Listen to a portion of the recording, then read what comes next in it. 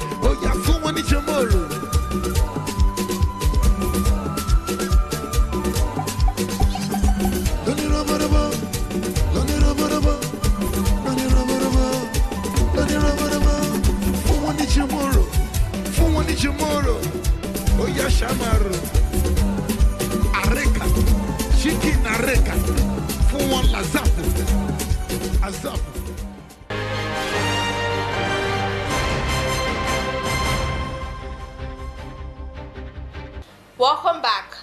Now the news in full. The Ogun State High Court sitting in Abeokuta has dismissed a suit by 16 political parties in the state, seeking to postpone the proposed local government elections scheduled for November 16, 2024.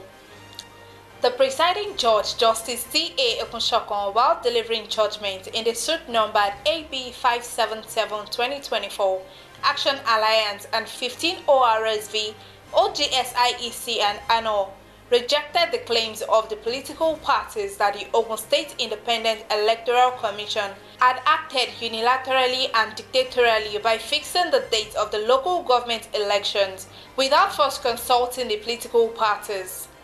Justice T.A. Okunshokan unequivocally held that there was no provision in the Constitution or the relevant electoral law that required the electoral umpire to consult political parties before fixing the date of elections. Ogun State Attorney General and Commissioner for Justice Oluwashina Ogunbade San has addressed ongoing media reports inaccurately suggesting that the state is involved in a legal challenge against the Economic and Financial Crimes Commission (EFCC) at the Supreme Court. In a statement on Monday, Ogunbade expressed confusion over why certain media outlets continue to link Ogun State with the lawsuits against the EFCC. We don't have a suit against the EFCC. We have never filed any action challenging its constitutionality, he clarified, reiterating a previous statement made last week. He emphasized that while the state respects the right of others to pursue such legal challenges, Ogun State has not participated in any lawsuits regarding the EFCC. The documents we have filed are public records open to scrutiny, so I'm surprised some media are still reporting otherwise, he noted, urging media outlets to correct the record. In preparation for the upcoming National Sport Festival in January 2025, the Ogun State Cricket Association (OGSCA) has unveiled its preliminary squad and newly renovated cricket pavilion, demonstrating its readiness for the event. The unveiling ceremony took place at the MKO Abiola Stadium in Abeokuta, where the association showcased the refurbished facility and introduced both male and female teams set to represent the state. The event also included a symbolic presentation of kits to players. That will be all on today's news. Do well to join us on all our social media platforms: Instagram, Facebook, Twitter, X, and YouTube.